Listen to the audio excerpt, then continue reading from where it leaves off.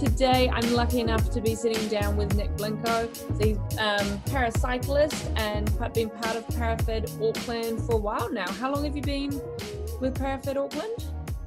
I think with Parafed Auckland about 4 years now. Awesome, yeah. And yeah, amazing support. Being, I guess, new into the parasport environment, it's been great to have a community to be involved with.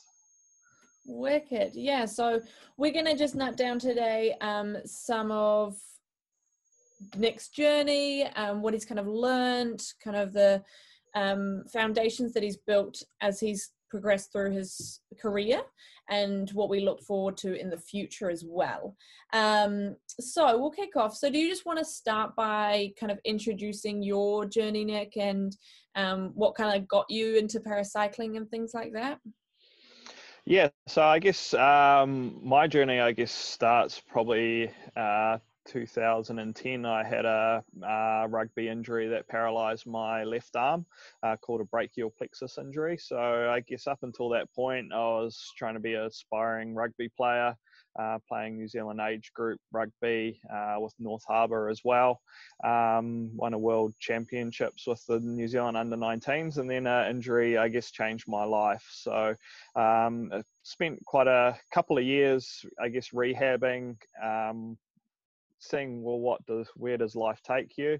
And then sport is a huge part of my life for a long part of, pretty much my whole life. So finding athletics was my first calling. So I spent, I think, 3 years in the athletics program. That's what I did as a teenager growing up. So I thought easy transition into 100 meters, 200 meters sprinting. But my body, I guess, was telling me otherwise. I was getting quite a lot of soft tissue issues, hamstring injuries.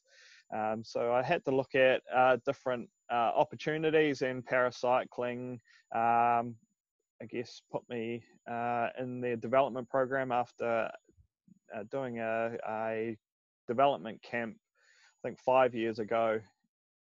Fast-tracked into the development program, and I found track cycling was my calling more than the road side of things, being more of a power athlete. So getting into that, about 5 years ago, started my track cycling journey. Oh, cool.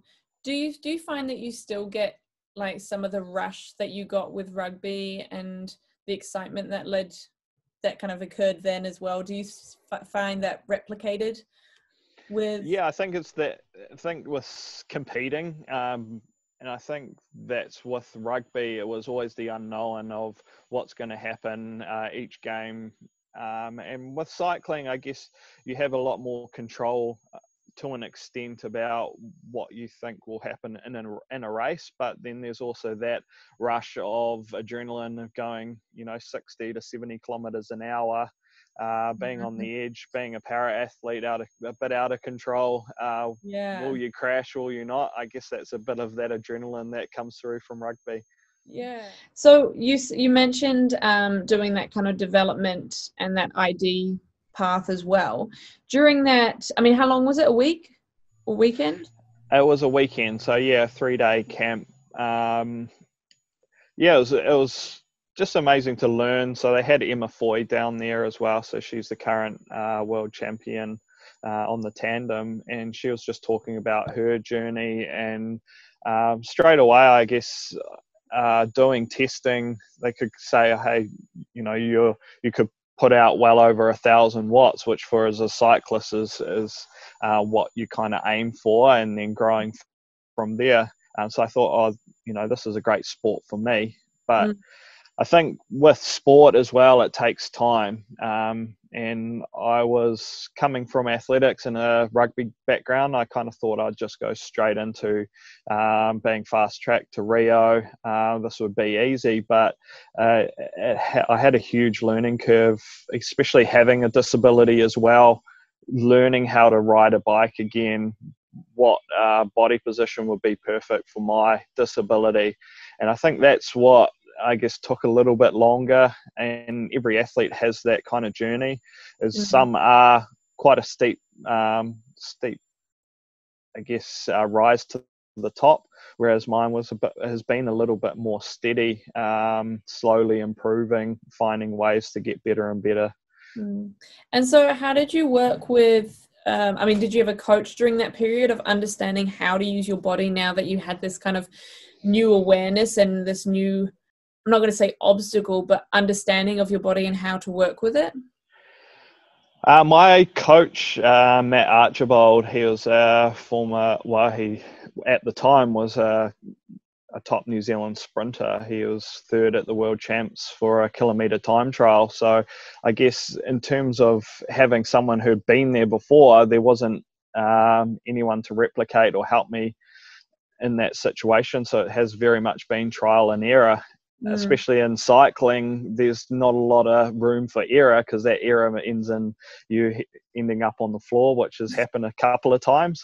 Yeah. But I guess that's what we've tried over the years. So where I say I was 5 years ago to what I'm doing now, and even trialing new things with a new arm brace at the moment to try and get faster and try new techniques to start faster. So it's very much in a lot of ways groundbreaking in terms of technology and my disability. Yeah, I imagine it would be. And so what, in terms of your like routine, I mean, we talked about before we came on the recording about you having to balance a family and your full-time job, as well as train and be able to perform and sort your body out to be able to do what you want it to do.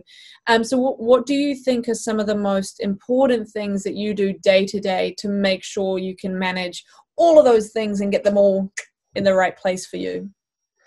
I plan, I guess, at least a week in advance, so that I know, what do I prioritize in my life, family, work, training, how does it all fit together? So I have a calendar that I put in all those things, so I know what's happening throughout my week, know where I'm training, when I'm training, when's work time, when's family time. So it's very much having a plan, and those things do move around, and it's being flexible as well. And I guess with cycling, sometimes finding times, maybe 6 a.m. in the morning, or 7, 8 o'clock at night sometimes is the only time you can train. But it's making sure you have that planning and stick to it. So I also have my coach inputs into a system called Training Peaks. So I have a look in there. I know what sessions I've got for the next week. I know how many sessions a day I have, how long they'll take approximately. So then I can really plan my days and my weeks. Do you find it's like, how much work do you do resilience wise? I mean, I know that some of the people that I coach, and like even myself as an athlete with what I like to train, that sometimes you look at the whiteboard or the drawing board at the beginning of the session, and it's just kind of a bit of a kind of mood about it. So what do you got? Do you just kind of suck it up and get going with it, or how do you manage that kind of a never-ending emotion that goes with being a human as well as an athlete? Yeah, I think with a sport, especially high-performance sport, I talk about there's no shortcuts. So you've got to put in that hard work. So when you do see those sessions, there's the side of thing, part of the human emotion to go, oh, not this session, or really look at it and go, hey, if I can smash this session, it's building for that next session, that next race. And even if the session doesn't go too well, it's looking at, well, what did you learn from it? Did I not hit the watts that I wanted to in that session? How am I going to build next week and next week, or learn from that? So I think it's that old cliche, no pain, no gain. And I really, my wife often says, I don't know how you push yourself to that extreme, but I buzz off it. I love being able to really hurt myself. Yeah, that's a rare pleasure, I think. But that's awesome to see how you manage that, especially. And so does that kind of align with your philosophy, that kind of just push hard, otherwise like risk and reward kind of vibe? Or yeah, what else kind of do you encompass in your philosophy? So yeah, that's the thing is you know, being smart. So you can't push hard all the time. It's really trusting your body and knowing, and I guess that comes with experience as well, and time doing it, going, hey, when do I need to back off? When do I need to push harder? But it is that philosophy of no shortcuts, and putting in the hard work, you will get the rewards. There's nothing, you know, that doesn't come from hard work, and it doesn't happen overnight. So as say, I've taken 5 years to really be top 6 in the world, but I know I can get better and better and better. So, and it's only going to come from putting in that hard work. Yeah, absolutely. That's awesome. And so, I mean, I'm sure that it's very uncertain at the moment because have only just entered into alert level 3. But what kind of is looking forward for you? Yeah, what have you got planned? What are you training for? Is it kind of a bit of the unknown as well? I guess a little bit of the unknown, I guess, because we don't know worldwide what's going to happen in the next 6 months, 12 months. Just been released this week is World Champs are in Rio, Brazil next year in March. So I guess that's the first and foremost, is that's the next long-term goal. I'll be seeing if there's any national competition. So often we do Southland Champs, nationals, domestically. So it's really just, I look back what I was doing 12 months ago. What am I doing now? Am I ahead of where I was last year? Because you kind of know what your calendar and your program most likely will be. So I've got to just keep improving, just make yourself better. But it's not putting too much pressure on yourself at the moment, because we are uncertain. It's just keeping on top of your training, keeping fit. And I guess it's kind of what you can control and what you can't at all. Yes, it's setting all those little mini goals at the moment. You're not so what are you going to do in training? What's your goal? So if I've got 4-week training block at the moment, I know what my sessions are, what's my little goals at the moment over those 4 weeks, and achieving from there. Oh, that's awesome. We'll finish it up with one of my favorite questions, because I think I don't know, I just love this question. But so what advice do you think you would give yourself 5 years ago? If you were going to meet your 5-year-old ago self, what would you say to him?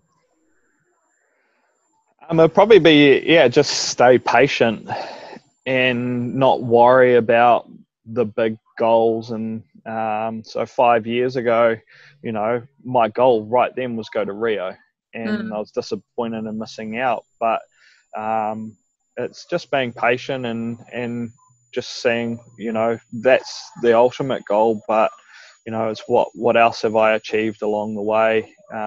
World champs and just getting out there, being fit, inspiring, younger people with disabilities to get out, do sport, and just achieve what you want to achieve, whether that's on the national or international stage. So really, just stay patient and things will come. That's awesome.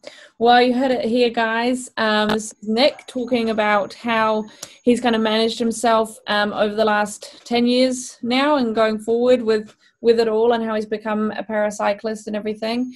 But you can talk to him I'll put the Facebook, Hannah, how you can connect with him via Facebook or Instagram in the description below. So just head over and I'm sure I'd be happy to hear from anyone that wants to get to know more.